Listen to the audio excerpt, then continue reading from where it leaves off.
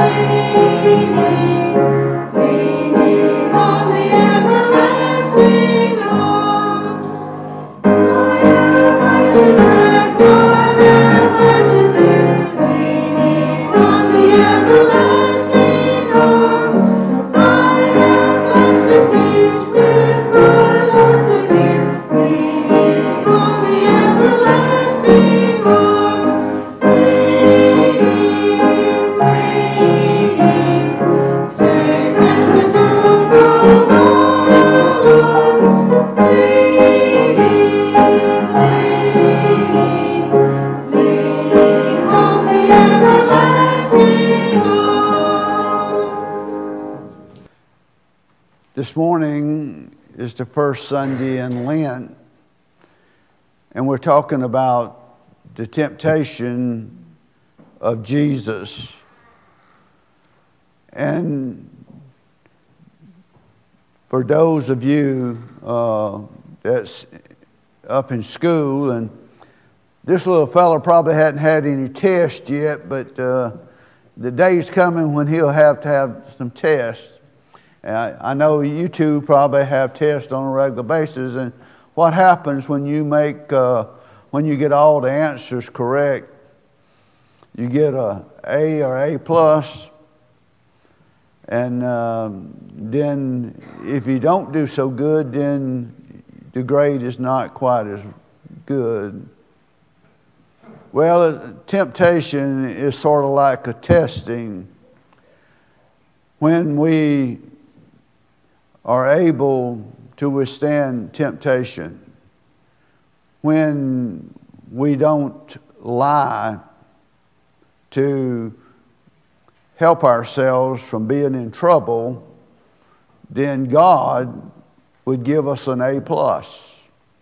If when we get angry, we don't hit our brother or sister, then God would give us an A+. If we didn't know the answer to a question and we didn't look over our fellow student's shoulder to see the answer, then God would give us an A+. But then if we told a lie, or if we looked over our shoulder at somebody else's grade, or if we were to do something against our brother or sister because we got angry, then God would give us a failing grade. God wants us to be A students. God wants us to face temptation and be able to withstand that temptation. And so this morning, our prayer is that God will give us the strength and the word that when we are facing those temptations, that we can do like Jesus. We can say to Satan, "Flee from me, because you're not going to cause me to be tempted. You're not going to cause me to fall into temptation." And so this morning, when we think that we are facing temptation and we think that we don't have the strength to be able to withstand that temptation, we go to God and we ask God to give us the strength and the power to resist Satan and to resist that temptation, that we might continue to be an A student. Let us pray this morning. Heavenly Father, we thank you for each and every one of these precious children. And Heavenly Father, when we face the temptations of life, Heavenly Father, may each and every one of these be an A student. Heavenly Father, may they be able to resist that temptation. And Heavenly Father, may they look to you for that strength from day to day.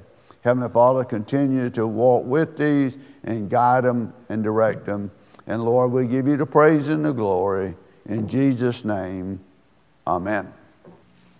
This morning, as we go to the Lord in prayer, we want to continue to remember all those that are sick and those that are shut in. We ask the Lord to continue to be with each and every one of these and to touch these in a mighty way. For those of you that know Miss Jessie Hughes, she is going into hospice house, was supposed to go in yesterday. We just ask the Lord to continue to be with that family and continue to touch them and hold them close. Some of you know Joe Owens, that was raised there in the Owens community. He passed away last night, and so that's Dotsy Clayton's uncle. And so we ask the Lord to continue to be with that family and touch them. And we ask the Lord to continue to be with Eugenia and Paul and Aubrey and the whole family, and just encircle each and every one of them with his loving arms and hold him close as he continues to give them faith, strength, and courage for each day. Let us pray. Heavenly Father, as we come before your throne of grace this morning, we do come with heavy hearts for all those that are going through difficulty, those that are facing surgery, those that are not sure what might lie ahead, for all those families that bereaved. Lord, you know each and every one of these situations. Lord, we just ask that you might touch each and every one of these, that you might walk with these in a mighty way, that you might encircle each and every family with your loving arms, and that you might hold them close. Heavenly Father, we thank you for your goodness and for your mercy. Heavenly Father, we thank you for walking with us day by day, for giving us that assurance that you would never leave us nor forsake us, but you would be with us always, even unto the end. Heavenly Father, we pray for all those that need that touch today. Heavenly Father, that you might be with them in a mighty way. And Heavenly Father, we pray for each and every one of these precious lives that are gathered here today. For Heavenly Father, you know each and every one of our hearts. Lord, you know what each and every family is going through. You know the struggles that we face and the ups and downs of our lives. And Lord, we just ask that you might be in the very midst of each and every one of these, that you might guide us and direct us and hold us close. And Heavenly Father, that you might meet our needs. And Heavenly Father, we'll continue to give you the praise and the glory. Heavenly Father, we thank you for your Son, Jesus Christ, for it is in him that we find hope for each day. In him we find life, and we find it so abundantly. In him we find that assurance of eternal life. Heavenly Father, we pray for your precious Holy Spirit, that your Holy Spirit might fill each and every one of our hearts, that your Holy Spirit might guide us and direct us in all the ways that you would have us to go, that your will might be done in each and every one of our lives as we are drawn closer to you and closer to one another. Heavenly Father, may your Spirit go with us throughout this service, that everything we say and everything we do might bring glory and honor to your holy name. Heavenly Father, we thank you for your Son, Jesus Christ, and the prayer that he taught his disciples. And Heavenly Father, we pray this morning as your children. Our Father, who art in heaven, hallowed be thy name. Thy kingdom come, thy will be done on earth as it is in heaven. Give us this day our daily bread, and forgive us our trespasses, as we forgive those who trespass against us. And lead us not into temptation, but deliver us from evil. For thine is the kingdom, and the power, and the glory forever. Amen. Hymn number 395, Take Time to Be Holy.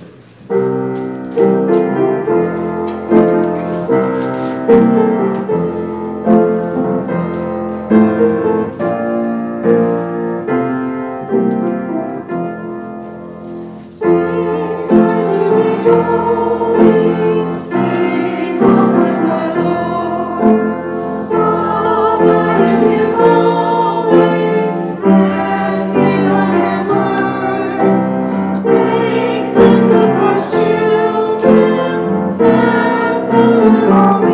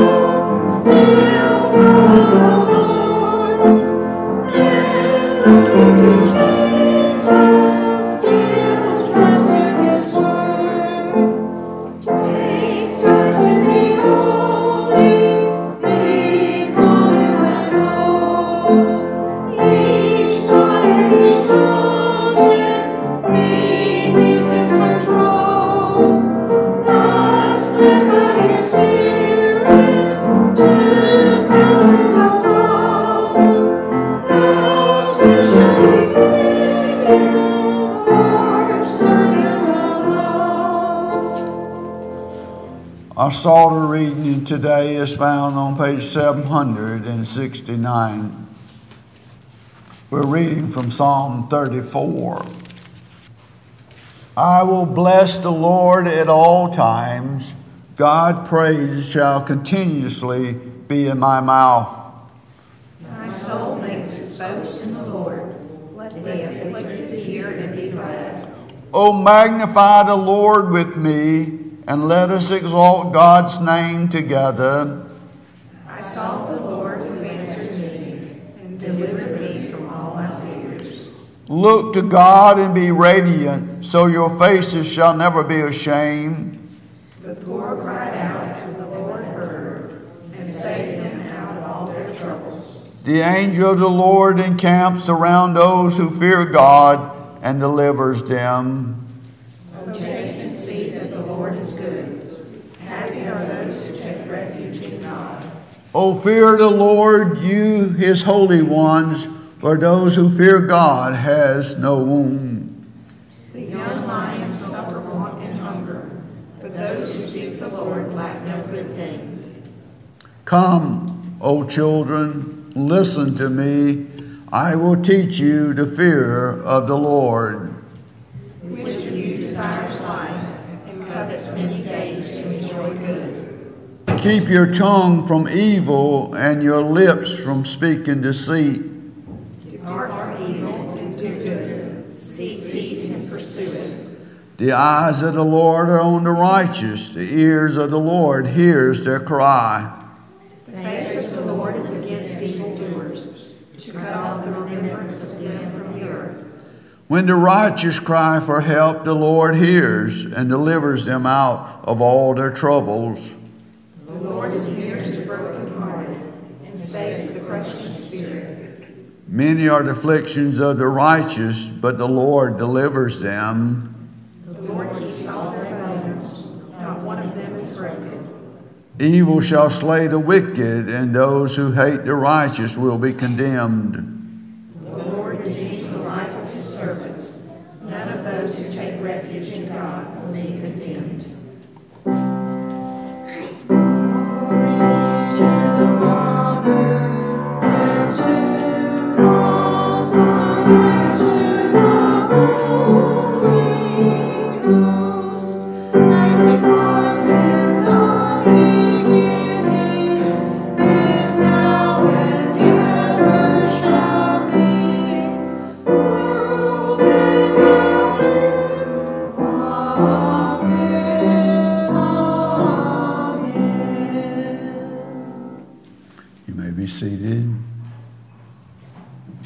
By way of announcements, remember our administrative council meeting next Sunday at 5.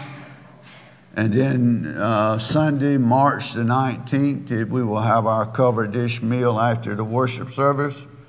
Bring your favorite dishes and join us for a time of fellowship. The church will provide the meat. So keep that in mind as we fellowship together around God's table on the third Sunday in the month.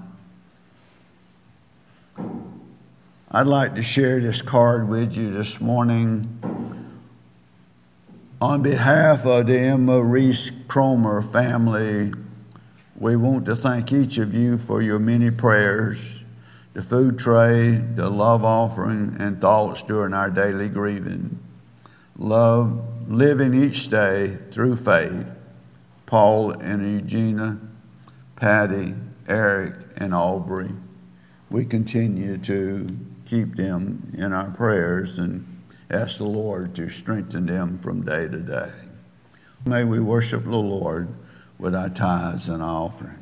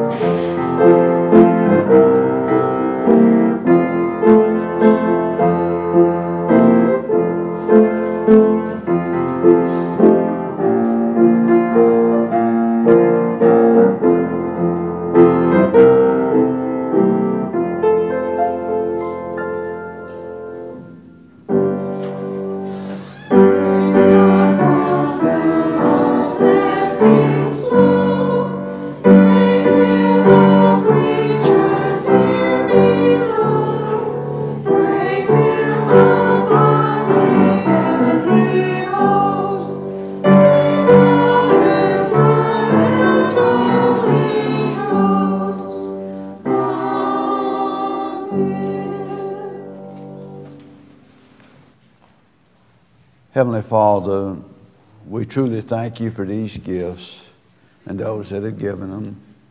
Heavenly Father, may they be received for the uplifting of your kingdom as we continue to make that difference in the lives of people all around us. In the name of Jesus, we pray. Amen.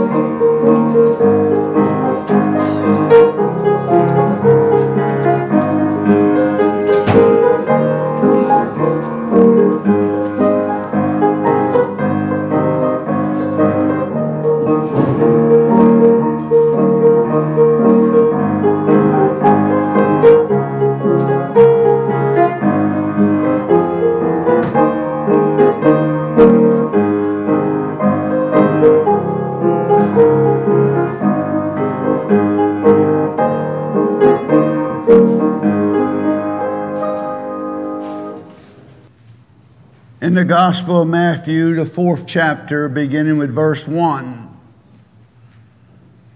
Then Jesus was led by the Spirit into the desert to be tempted by the devil. After fasting 40 days and 40 nights, he was hungry. The tempter came to him and said, "If you are the Son of God, tell these stones to become bread." Jesus answered, "It is written, man does not live on bread alone, but on every word that comes from the mouth of God."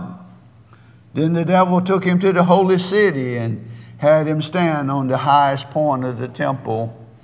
"If you are the Son of God," he said, "throw yourself down, for it is written, he will command his angels concerning you, and they will lift you up in their hands, so that you will not strike your foot against a stone." Jesus answered him, "It is also written, do not put the Lord your God to the test." Again the devil took him to a very high mountain and showed him all the kingdoms of the world and their splendor. All this I will give you, he said, if you will bow down and worship me. Jesus said to him, away from me, Satan, for it is written, worship the Lord your God, and him only shalt thou serve. Then the devil left him, and angels came and attended unto him. The word of God for the people of God. Thanks be to God. Let us pray. Heavenly Father, we truly thank you for this scripture and for the message that you have given unto me this day as I break the bread of life into your wonderful people. Heavenly Father, may every word that flow from my lips be pleasing unto you. And Heavenly Father, these your precious children who have come today to hear that bread of life, Heavenly Father, may their hearts and meditation thereof be pleasing unto you. In Jesus' name we pray. Amen. Our subject today is temptation will surely come. For each and every one of us, we will face temptation and testing practically every day in our lives. Temptation and testing will come in all shapes and forms. Temptation may come in that first drink that we ever took. Temptation may come in that first cigarette that we ever smoked. Temptation may come in that first joint of marijuana. Temptation may come in some form of drugs. Or temptation may simply come in a lie that we tell to save ourselves from trouble. Temptation may come when we simply look over the shoulder of a fellow student to copy their paper. Temptation may come when we get angry and we say things that we ought not say, or we do things that we ought not do. Temptation and testing comes in many ways, and it comes often. But temptation and testing did not just begin yesterday. Temptation and testing has been around for a long time. For when God created Adam, he placed him in the garden, and he gave him full reign over that garden. He could eat from all the trees in the garden except the one in the midst of the garden. God saw that Adam was lonely and needed a helpmate. And so he put him to sleep and took a rib and created Eve. Gave him a companion, placed him there in the garden, and allowed them to watch over the garden, to eat from the fruit of the trees in the midst of the garden, except the tree in the center of the garden. And they did eat, and they enjoyed themselves, and they walked in the garden in the coolness of the morning. God came down and walked with them, and there was perfect harmony and perfect peace in the garden. But then the serpent came on the scene, and the serpent said to Eve, Eve, you know that God has given you free reign over the garden. And what about that tree there in the midst of the garden? Doesn't that fruit really look good? You know it would really be delicious. And he says, but God says that we will die if we eat from that tree in the midst of the garden. Satan says, Eve, you know, God wouldn't do that to you. You're not going to die. God just knows that if you eat from that tree in the midst of the garden there, that your eyes will be open and you will be as wise as He is. You will know everything just like He knows. And Eve looked at that tree and she looked at that beautiful fruit.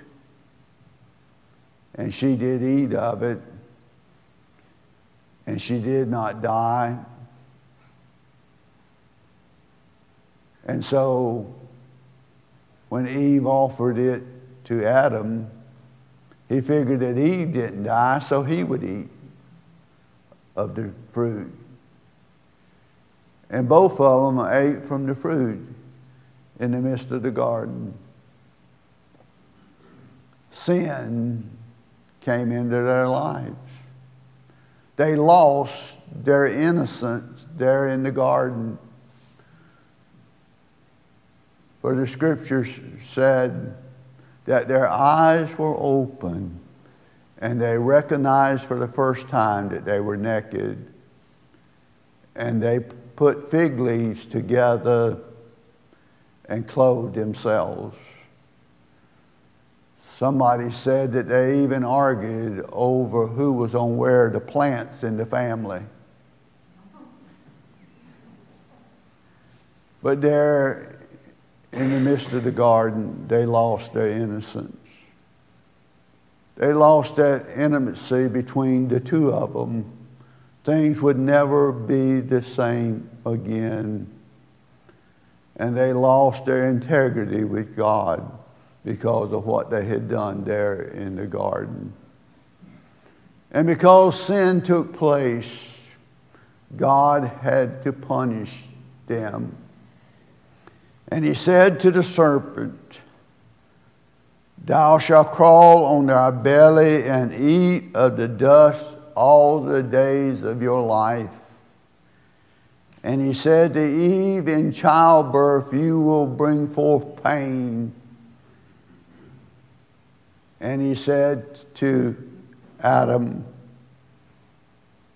"You shall work by the sweat of your brow,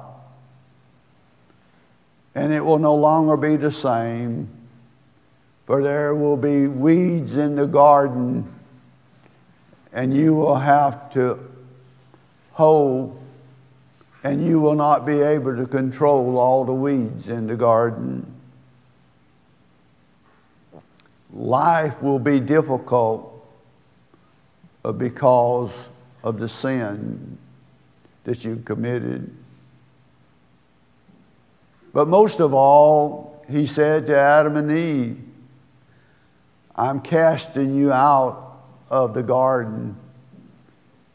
You no longer will have the free reign of the garden. You will no longer have that fellowship that you once had." And so because of sin, they had to pay the price. And so when sin comes into our lives, we too pay the price for that sin.